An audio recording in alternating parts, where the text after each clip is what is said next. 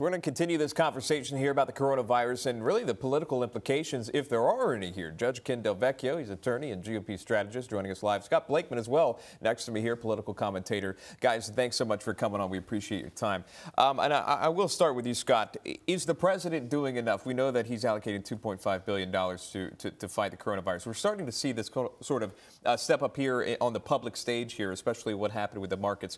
Is the president doing enough? Well, I wish the market dropping 1,000 points wasn't the catalyst for him to finally step up. The response has been late. It should have been over a month ago. Secretary Azar at HHS is doing a good job. Tony Fauci, they do have very good people. But problem is, President Trump is focused on ridding and gutting departments of so-called disloyal people. And what's happened, we're losing a lot of very good, experienced government officials, career foreign servant diplomats, that we need to fight this crisis. So that's what I'm concerned about. And President Trump 2 weeks ago said, or last week said, oh, the virus will be over by April when it gets warmer. Well, viruses wasn't caused by cold weather. So hopefully he needs, the United States has to lead, as we did with Ebola. People said that was President Obama's shining foreign policy achievement, coordinating the worldwide response to Ebola. And I hope President Trump, look, I'm a Democrat, but I'm rooting for him to succeed in this, and hopefully he will. As a country, Ken, I'll let you rebut that. Whoa!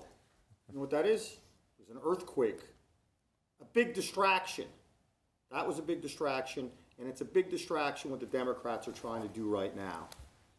This is not a pandemic. This is a serious matter, and it's rather disgusting with what the Democrats are trying to do with such a serious issue. It's a distraction from the fact that President Trump has a great economy. Unemployment, 3.6, lowest level in over 50 years. 3.9 for Hispanics, 5.6 for African Americans. Great tariffs, lower reductions in interference from government regulations. It's a distraction.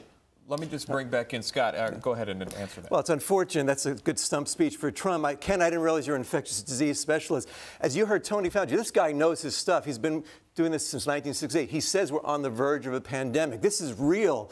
No one is trying to politicize it. You are, Ken. This is. We all have to come together. Thank you, Dr. Blakeman. Well, Ken, unlike this administration, I'm listening to the experts like Ken. You're espousing points like as if you were a physician. No. I'm not a physician.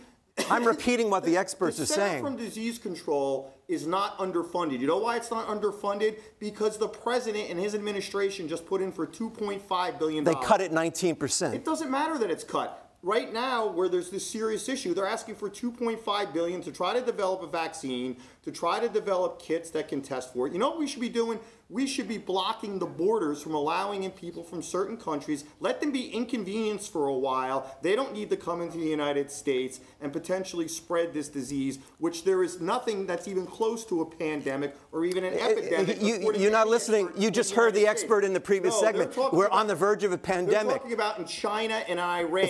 It's spread around. Look, this thing says it's in Spain, it's in Italy, and it could very easily spread here. And that's why we don't need political speeches. We need to get the experts who sadly have been gutted from many of these important posts. I want to jump in really quick here. Obviously, there's still a lot to learn here with the coronavirus, and kind of pivoting back to what is happening tonight here. There is a debate that's happening tonight in Charleston, South Carolina for the Democrats that will be speaking. My question for you is this. Will this be an attack point, even though, and I heard what you said, that you don't want this to be politicized, and I do feel a lot of people think that, but will it indeed be on the debate stage tonight?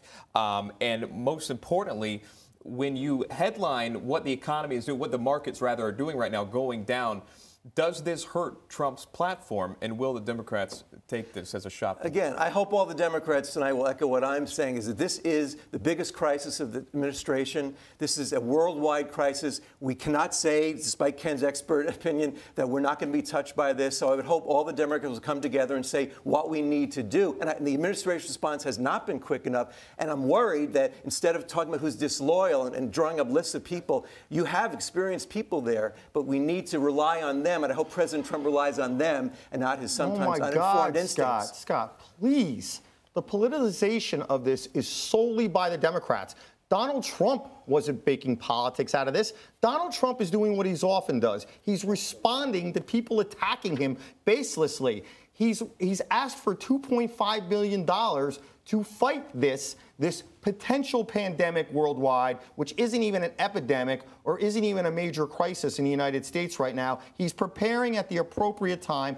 Democrats talking about this on the stage in a debate tonight is not only a farce, it's gross. All right, we're going to cut it off there, but I do want you to stick around, and we appreciate you guys being good sports about this. We've got today Judge Ken Vecchio and also Scott Blakeman. Guys, thank you both for coming on. We appreciate your time.